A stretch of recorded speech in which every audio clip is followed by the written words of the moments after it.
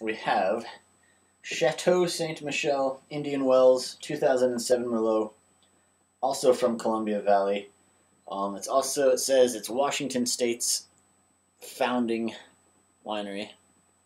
You see it on the bottom there? Founding winery. So the oldest one in Washington State. I would hope that means they know what they're doing and are creating a good product. 18 bucks, 14.5% alcohol. Let's see what's on the back. Our Indian Wells series wine showcase a signature fruit-forward, mouth-filling style. Wines from this area are intensely ripe and boldly flavored. Jammy blackberry fruit scented with vanilla. This plush Merlot has a velvety texture and a rich garnet color. Nice bottle. 18 bucks. Little pricier than what I pay for something I'm going to drink regularly since, like I said, college student. Not a lot of money. But not too bad. As long as it's under 20, I think it's affordable for most college students, most people. Looking at the color, way darker than the other wine. Like on the edges, it's light red, but after that, it's just pitch black. Cannot see through this at all. And again, you always see black in the camera anyway, but whatever. A little thicker bodied looking. I can tell already the nose is going to be interesting because I'm getting it from here, so let's give it a smell.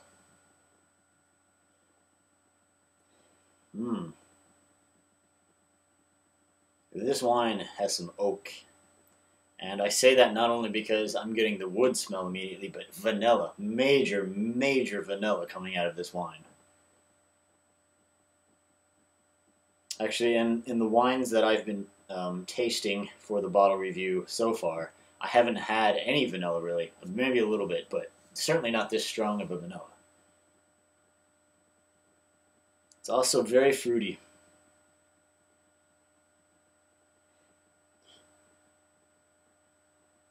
A little bit of cherry cranberry.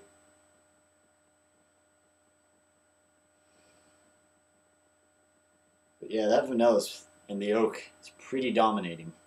Especially, I mean, I know there's fruit there and there's a fruitiness coming up, but it's hard to pinpoint what kind of fruit and narrow it down because I'm just getting oak and vanilla.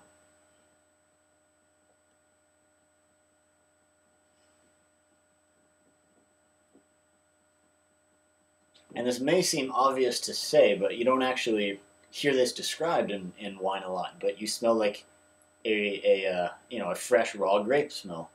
Seems obvious. Seems like every wine would smell like just the grapefruit before it's processed, but not all of them do.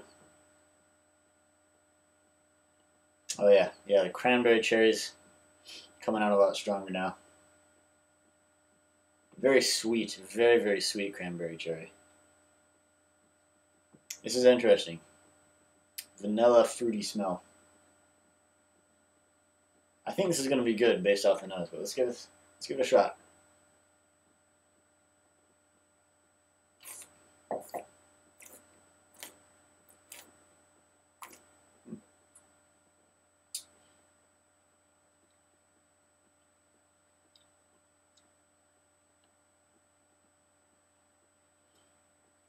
Much more tannic, much drier, more tannic.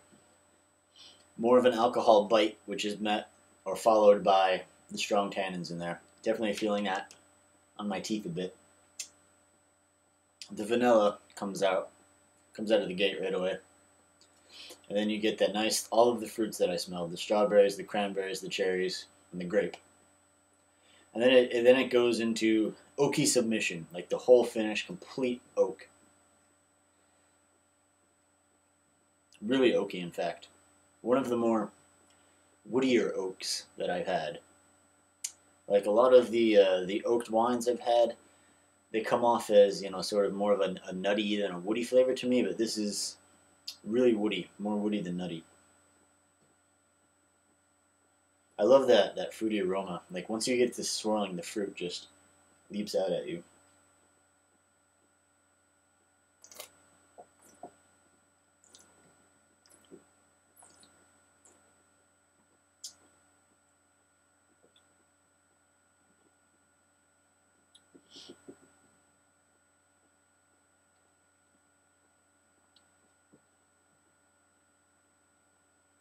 Reminds me a little bit of this pipe tobacco I had once, which was a vanilla flavored tobacco, but it was really, really artificially vanilla flavored.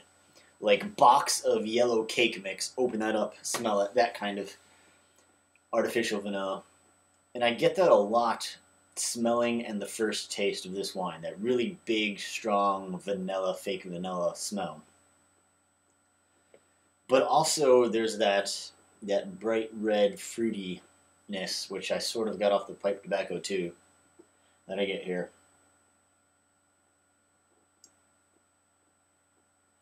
It's interesting because the three stages of the flavor of this wine, when it hits my palate, the mid palate, and the finish, they're all three completely different stages. You know? So again, you drink it, you get vanilla, you get tannic, you get alcohol. It's right at the start. Mid palate, you get cranberries, you get cherries, you get grapes. But that doesn't last very long at all. And then it's oak, the whole finish. Bam, oak. The whole time I'm chewing on a piece of wood, kind of oak. Right now, I can still taste it. The finish lasts a really long time. Cranberries and oak. That's the flavor right now. All cranberries and oak. More cranberry than oak at this point. A very interesting wine overall. I like the three-stage complexity of it. I really, really like the bouquet. I really like that nose, the aroma. It's very beautiful. I could see having this with a charred blackened steak, or even like a well-done burger. I think that would go pretty good with this wine. I'm going to rate it. Oh, this is a tough one. I need one more taste because what I'm thinking of mostly for the rating is the 18 bucks, because I'm not a big fan of that. So one more taste, then I'll decide how I feel about the rating.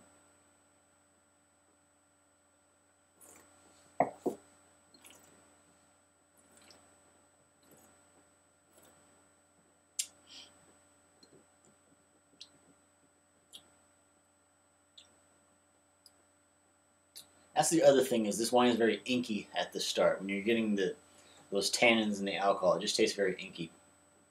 Definitely a different experience than the other wine, than the Columbia Crest.